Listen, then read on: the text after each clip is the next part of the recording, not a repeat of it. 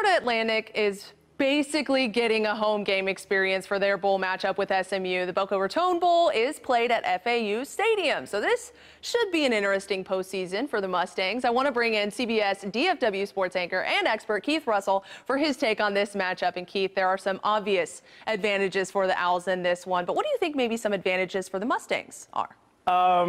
Nothing. Because it's a true road game. I mean, how many teams play a bowl game in a true road game? As you said, Florida Atlantic doesn't have to leave campus. It's their home stadium. However, I will give props to SMU. First 10-win season since 1984. First time in the AP Top 25 since 1986. I think SMU has had a magical run. They had one until they lost their first game to Memphis this season. Sonny Dykes, great job, but too much to overcome. You're playing at FAU.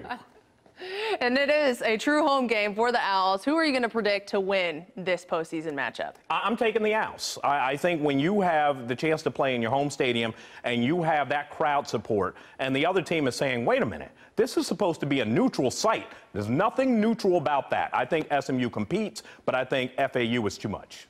All right. Thank you so much, Keith, for joining us. You can catch all of his picks on the CBS DFW website. The Boca Raton Bowl kicks off December 21st. Katie Johnston for CBS 11 News.